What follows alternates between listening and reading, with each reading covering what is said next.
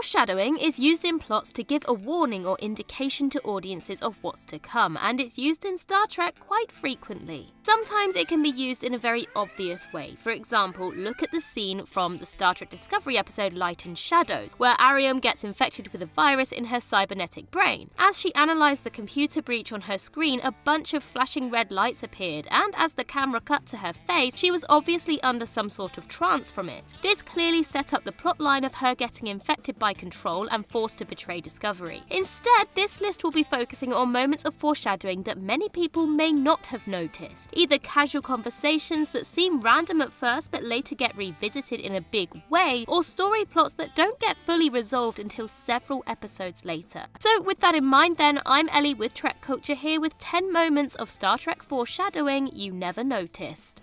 Number 10. Pike's chat with Dr. Boyce. The Talosians from the original series pilot episode The Cage possess some of the most advanced telepathic abilities we've seen in the franchise. Among other abilities, they can search through the memories, fears and desires in someone's mind and make them appear real through complicated illusions. During the scene in Pike's quarters, he talked to Dr. Boyce about what was on his mind. He was thinking a lot about a battle on Rigel 7, specifically when he was trapped in a deserted fortress fighting an enemy warrior. In the same scene, he told Boyce that he longed to return to his home, a beautiful town surrounded by miles of parkland where he used to ride horses in his youth. Then he thought aloud about how his life would have gone if he had decided, for example, to live on a world like Orion rather than joining Starfleet. Later, when the Talosians captured him, these three thoughts were turned into reality. He first appeared back on Rigel 7, then at his old idyllic home on Earth, complete with horses, and finally in a fantasy where he lived on Orion. This scene in Pike's quarters was a brilliant bit of foreshadowing that illustrates to audiences how the Talosians are able to scan someone's mind and recreate their thoughts. Number 9. The war between the Borg and Species 8472.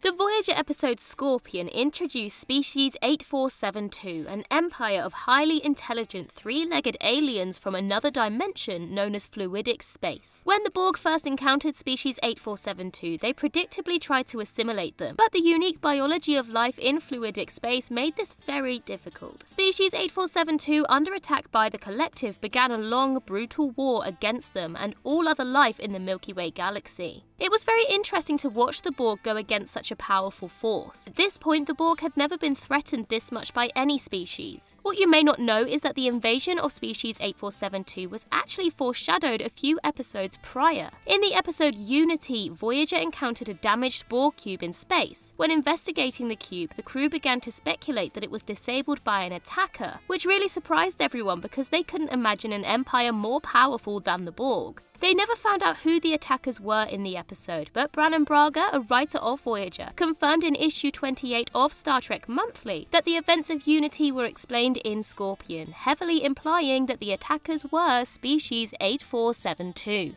Number 8. Lorca's true origin. Immediately when Captain Gabriel Lorca was first introduced in Star Trek Discovery, it was clear that he wasn't a typical Starfleet captain. Many fans criticised him for being too militaristic, disregarding the tardigrade's rights to have the upper hand against the Klingons. Eventually though, these complaints were put to rest when it was revealed that Lorca was actually an imposter from the Mirror universe. Throughout the beginning of Season 1, Lorca was constantly putting medication in his eyes. He claimed that it was a sensitivity to light caused by an injury he got when the USS Buran was destroyed, but we learned later in the season that sensitivity to light is actually a part of Mirror universe biology. Emperor Giorgio described it as the singular biological difference between humans and Terrans from the Mirror universe. This, as well as Lorca's over-the-top brutality and lack of trust or respect for his crew, greatly foreshadowed his eventual reveal as a Terran. Number 7. The phasing cloaking device from the Pegasus. In the Next Generation episode The Next Phase, Ro Laren and Geordie LaForge were pushed out of phase with ordinary space due to a transporter accident caused by an experimental Romulan phasing cloaking device. They were assumed dead, but really just became invisible to everyone but each other and were able to move through walls. While the Enterprise crew prepared their funerals, the two used their new abilities to spy on the Romulans and were eventually able to decloak themselves. But what many people may not have noticed is that this cloaking device actually appeared later in the series in the iconic episode The Pegasus. The Pegasus was a Starfleet ship that was experimenting with the same kind of phasing cloak technology as the Romulans in the next phase. Unfortunately, due to a treaty signed with the Romulans, Starfleet is banned from developing any kind of cloaking devices, so the project was classified and covered up until the deception was exposed by Captain Picard. Ronald D. Moore confirmed in an AOL chat in 1997 that the two cloaking devices were intended to be the same. Interphasic cloaking is a huge step up from a standard cloak because it not only renders a ship invisible, but also able to move through solid objects. Number 6. Kirk's Paradise in the Nexus. When the Enterprise B was launched at the beginning of Star Trek Generations, Kirk, Scotty and Chekhov were invited to observe. After meeting Sulu's daughter Demora, Kirk was surprised that Sulu had the time to start a family while in Starfleet. Scotty responded to him, "If something's important, you make the time," and suggested that Kirk was feeling lonely in his retirement. This, as well as Captain Harriman remarking that he read about Kirk's adventures in grade school, made Kirk feel like his best years were behind him. He was upset that it was apparently too late for him to settle down and start a family like Sulu. This foreshadowed what happened to Kirk inside the Nexus later in the film. The Nexus allows those who enter it to live out their dreams for eternity in an unending state of pure bliss and happiness. For Kirk, this meant living at his old home, a rustic cabin in the woods on Earth, with his late dog Butler and his long-lost love Antonia. In the end, Kirk got to live out the dream he always wanted, but chose to sacrifice it to help Picard save the Viridian system. Number 5. Section 31's involvement in the Dominion War. When the Federation's CIA-inspired secret intelligence agency, Section 31, was first introduced in the Deep Space Nine episode Inquisition, their agent Luther Sloan attempted to recruit Julian Bashir. One of the main things Sloan kept discussing with Bashir was his controversial belief that the Federation should surrender from the Dominion War because of the inevitability of defeat. Sloan, a devout supporter of the Federation, of course disagreed, but he respected Bashir's willingness to speak his mind and come up with unorthodox solutions to problems. This moment not only gave us the first appearance of Section 31, but also hinted at the organization's covert involvement in the Dominion War. While the main fleet was directly engaging enemy forces, Section 31 was behind the scenes working to ensure the survival of the Federation through any means necessary. Again, we're given a hint of this involvement in the episode Inter Arma Enim Sealant Legis, please don't judge my Latin attempt there, in which Sloan recruits Bashir to secretly gather intelligence on the Romulan Empire in order to keep them on the Federation's side of the war. These two episodes foreshadowed the eventual conclusion of the series, where Section 31 secretly developed the morphogenic virus in order to kill the entire changeling population.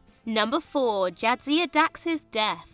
Jadzia Dax's death at the hands of Gul Dukat came as an utter shock to audiences. Jadzia was one of the most beloved characters on Deep Space Nine, and there was very little indication that she was going to be leaving the show. However, the writers knew for a while that Terry Farrell, who played Jadzia Dax, wanted to quit Deep Space Nine to attend auditions for new pilots. As preparations were made to write in the character's death, the writers snuck in a hint in the episode, the sound of her voice. At the end of the episode, the crew hosted a funeral for Lisa Cusack, and during O'Brien's eulogy, he said, "The war changed us, pulled us apart. I want my friends in my life because someday we're going to wake up and we're going to find that someone is missing from this circle." And right as he said this, the camera cut to Jadzia and Worf. In the next episode, Tears of the Prophets, Jadzia was killed. So let's all thank O'Brien for preparing us for one of the most heartbreaking deaths in Trek. Number 3. The existence of the Borg. The Next Generation episode The Neutral Zone brought the Romulans into the new era of Star Trek, something Gene Roddenberry was originally reluctant to do, because he thought that The Next Generation should stand apart from the original series by focusing on newer aliens. However, the episode was also originally intended to introduce a new enemy to the Federation, the Borg. This plotline was eventually removed from the script due to time constraints, as well as a writer's strike going on at the time, and the Borg were not revealed until Q-Who several episodes later. Still though, there is evidence of the collective's involvement in the plot of the Neutral Zone. Both the Romulans and the Federation were investigating their colonies near the Neutral Zone that were destroyed in an unknown fashion, and the two sides began to blame each other for the attacks, eventually reaching a compromise. When the Borg finally did appear in Q-Who, the Enterprise D investigates the destroyed alien colony. Scans reveal that the damage is identical to what happened to the outpost along the Neutral Zone. So while the Borg were not actually mentioned in the episode, the Neutral Zone gave us a hint that a new threat was coming to the Alpha Quadrant. Number 2. The existence of the Dominion. In Deep Space Nine, the Dominion grew to become the Federation's biggest threat, perhaps aside only from the Borg. The Dominion War devastated the Alpha Quadrant and was one of the darkest times in the history of Star Trek. Although the Dominion was not encountered until the episode The Jem'Hadar, near the end of Season 2, it's interesting to note that they were mentioned in Rules of Acquisition several episodes prior. Near the end of the episode, a visitor from the Gamma Quadrant offered to put Quark in touch with the Karama, who they said were an important power in the Dominion. Confused, Quark responded, "The Dominion, what's that?" And the aliens told him, "Let's just say if you want to do business in the Gamma Quadrant, you have to do business with the Dominion." This small scene foreshadowed the control of the Dominion over the Gamma Quadrant and set them up as a terrifying and powerful force to be respected before any Starfleet ship had even officially made contact with them. Number 1. The Year of Hell. The two-parter Voyager episode Year of Hell is one of the darkest points in the series. A Delta Quadrant species known as the Krenim use a devastating time weapon to erase people, ships, and even entire civilizations from history. The episode shows us nearly a full year of Voyager struggling on the edge of destruction as they slowly lose all their power and resources, and several of the crew die. Fortunately, at the end of the episode, the Krenim time weapon exploded and erased itself from history, undoing the events of the episode. This episode is praised for showcasing Voyager's darker side, something many fans thought was missing from the rest of the show. But many fans may have forgotten that Janeway was actually warned about the Krenim several episodes earlier. As Kes was jumping across different points in time in the Voyager episode before and after, she visited the ship during the Year of Hell. It was actually a Chroniton torpedo launched from the Krenim mixed with some technobabble involving a biotemporal chamber that caused her time shifting. After Kes realigned with her original time, she warned Janeway about the Krenim and the Year of Hell, preparing them for what was to come.